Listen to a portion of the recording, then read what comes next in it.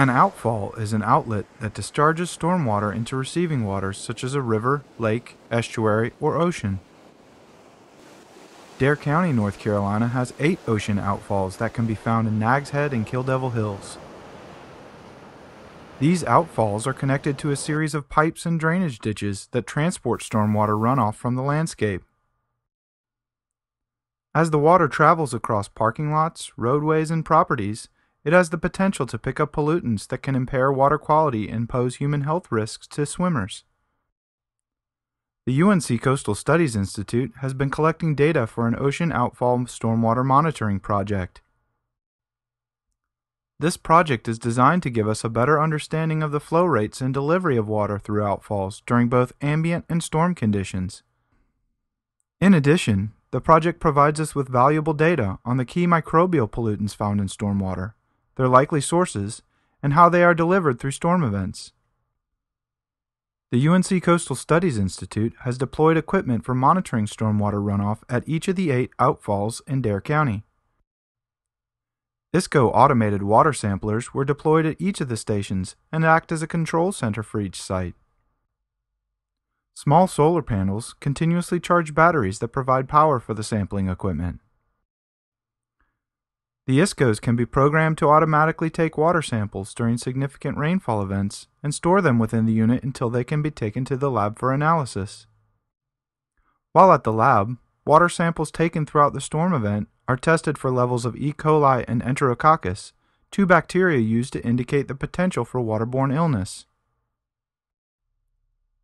The data collected in this project have demonstrated a significant loading of indicators of pathogens to the ocean following rain events, and also illustrated the pattern in which they were delivered.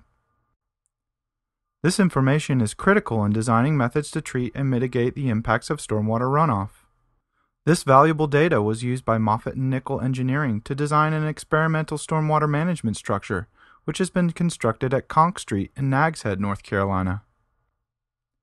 Now in the next phase of the project, the Coastal Studies Institute will begin assessing the efficacy of this management structure and building a closer link to conditions in the ocean following stormwater events.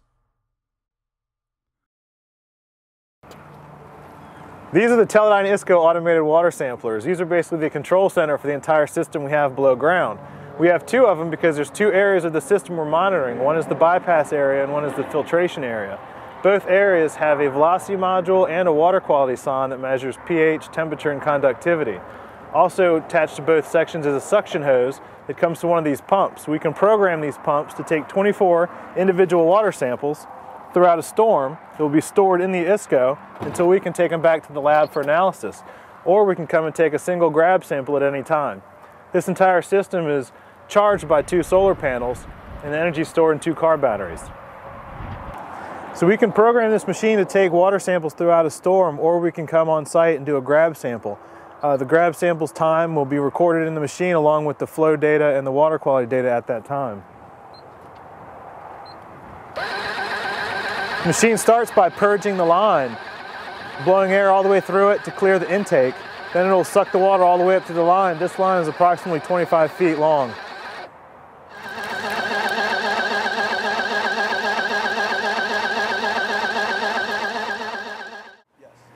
All the instruments are about 15 feet below ground. This is one of the 3 access points. Let's go down and take a look.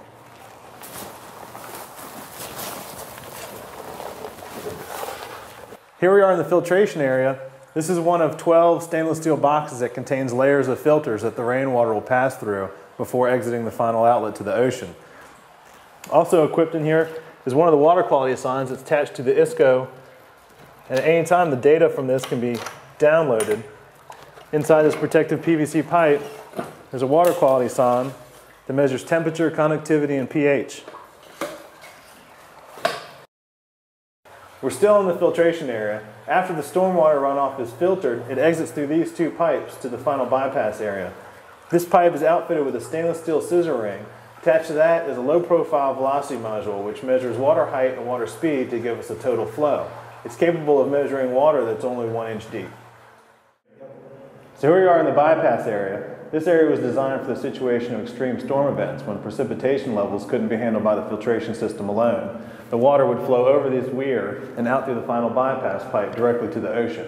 This pipe is also instrumented with a velocity module. As well, we attached a water quality sign to this area that'll measure temperature, conductivity, and pH.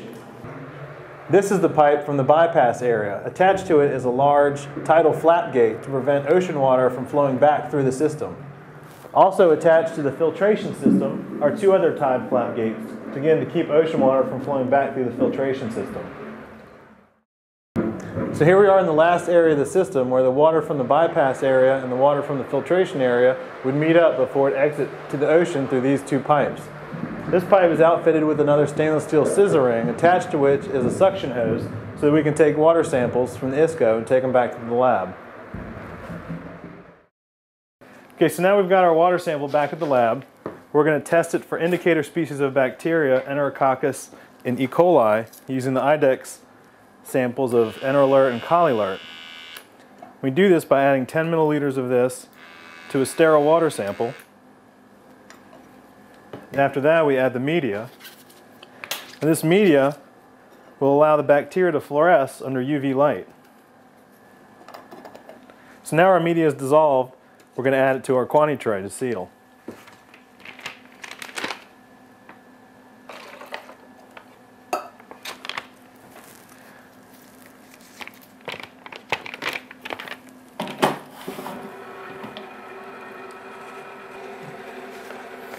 So now the sample is run through the quantity sealer, and the sample has been equally distributed throughout all of these little cells.